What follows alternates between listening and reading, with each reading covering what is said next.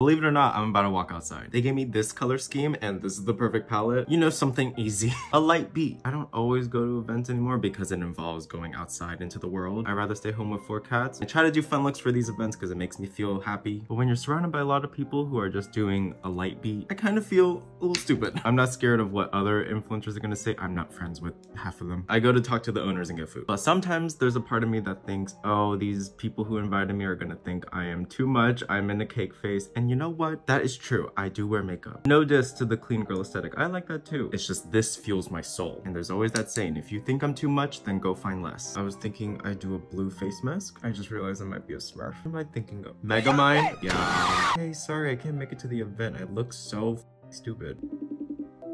I feel so ugly right now. And this gloss. Okay, I put on some accessories. I'm feeling it now. Also, I have this perfect perfume. Now I just have to go into an Uber like this.